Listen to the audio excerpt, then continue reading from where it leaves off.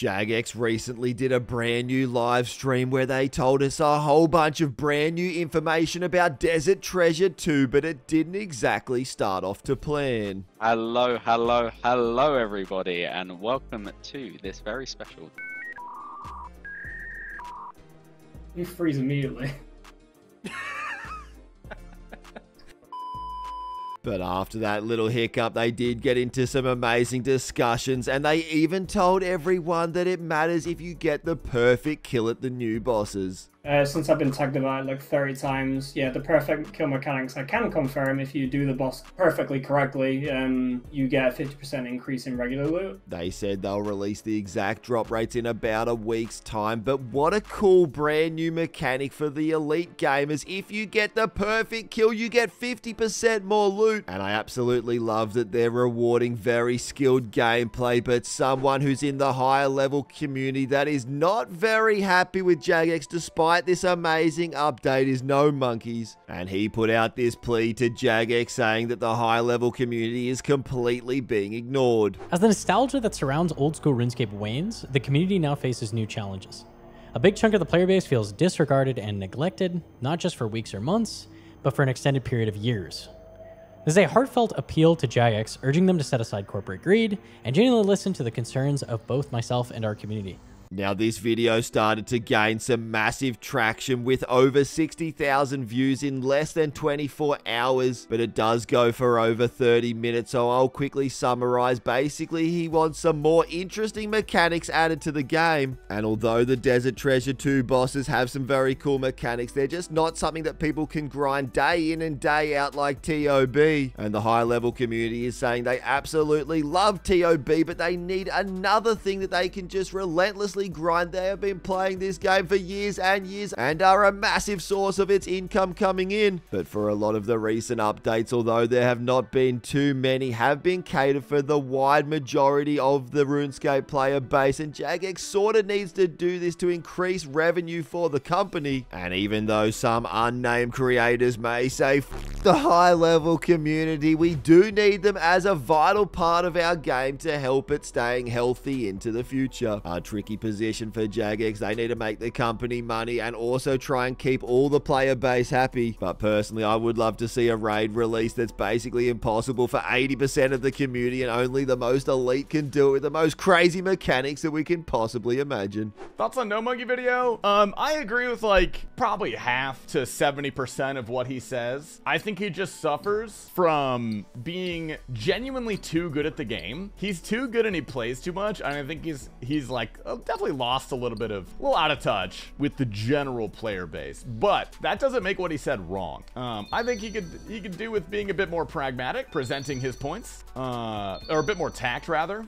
And, you know, suffering from success. He's genuinely too good. Like, the problems he complains about are very much problems. They're real and they exist. And speaking of slightly crazy mechanics, Denshu plays on an Ultimate Iron Man, but he's found a very new and very interesting way to store a full looting bag in the game. You might not even be able to feed it looting bags, though. Yes. Okay, Nom's looting bag. Okay, so we know there's a mind rune and a bone. Today, yeah. Now, we thought the Abyssal Leech was just an amazing and very funny item sync, but Ultimate Iron Man can literally put a full looting bag in there, go do whatever they want so they have that extra invent space, and then they can come back and buy it from the Last Man Standing store, and it still has all of their items in there, but be very careful doing this. And while we're looking at the Abyssal Leech, someone actually did put the Twisted Bow in it. Some poor madman actually fed a kitten to the leech, and the worst of all, someone fed the best helmet in the game, the Tanzanite mutagen, to the leech, and I laid in my bed wishing that it was the magma mutagen. Jibby's been relentlessly grinding out this new boss, but he hasn't received much GP until now.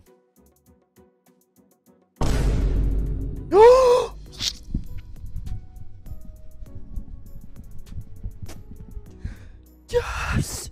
And at the moment, he's already over 1,000 KC of this brand new boss, but Redhorn's on the completely other end of the scale. Nee, dat is inderdaad niet zo heel duur, nee. Oh!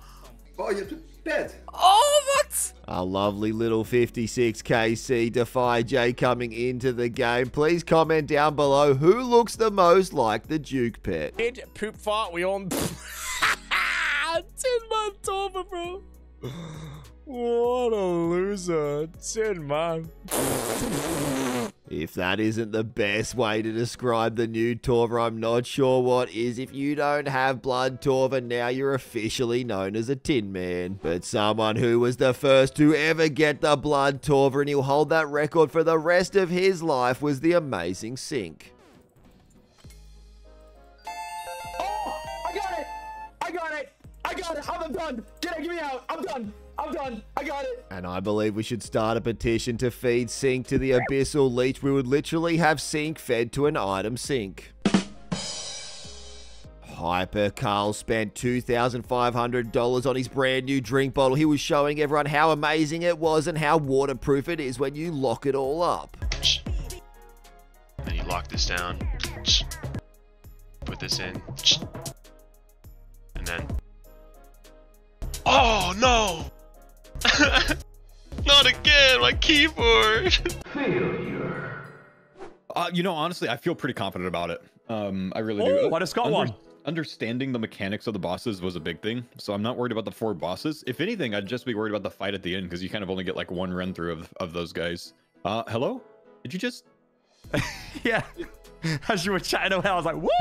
While everyone was talking, the silent celebration is absolutely amazing, and Curtis was one of the winners of the top like comment. And I decided we split the 250, 150 to Curtis and 100 to the official Ask Whisperer, seeing as Curtis did get the most like comment.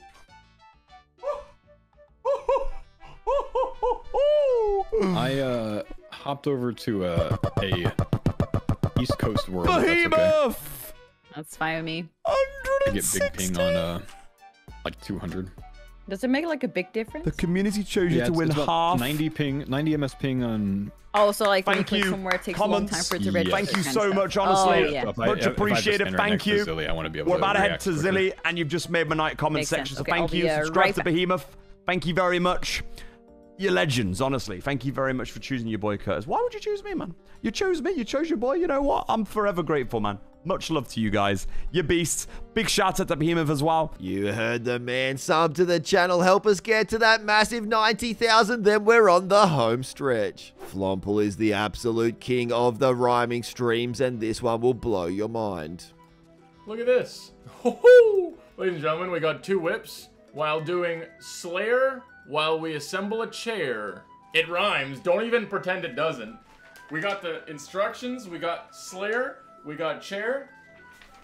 2 whips back to back. Oh my gosh, look, there's a box here. I wonder what it could be. Surprise, mother. Oh my god, that actually scared me. It's a me. Okay, today we're doing Slayer right up here. Slayer while I assemble a chair. Slayer with a chair. That chair will be very useful for him when Chris Hansen inevitably comes over and tells him to take a seat over there. Some fries, mother trucker. Oh my god, that actually scared me. And next up, our most viewed RuneScape clip for the day with Adicon. This one was titled Merch Justy. You can see him absolutely tanking like a madman. I believe it's a bit hard to see, but he is wearing Justicar, showing just how tanky it can be, especially at these new bosses. The fact that I got that far with it is insane. And perhaps that's the tanky armor that Mammal requires. Make sure to never distract Mammal while he's in combat. Very, very accurate. Yeah. I suppose on my stats, the number, like the actual hits aren't that big yet, but the accuracy is still Careful, crazy. SpongeBob. Careful, SpongeBob. Oh my god, dude.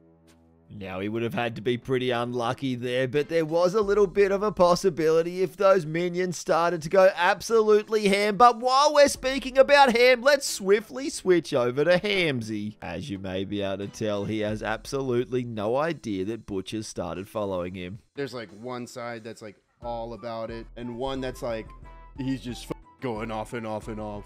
I don't know. Wait, what the dude? No! Did I just get pet? The best reactions are always the ones where they don't realize it's following them at first. Will Clipper finally get the pet from Duke?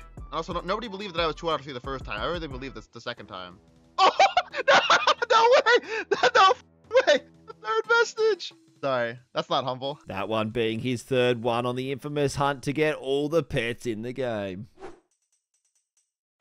So yeah, GG. I know. Oh my god, no way! Yo, Executioner's Axe. What? No way, 2 out of 4. What? Only taking 16 KC for that part of the axe. Soon we're going to see the Iron Man getting around with the amazing Soul Bearer, but I just can't wait to see an Iron Man who has the Blood Torva. Please note they have to get all of the awakened orbs from KC themselves and then go into the battle. If they lose it, they may have to grind out for hours and hours to get one back. If you're new, we upload every single day at the exact same time, and I'll see all you legends tomorrow.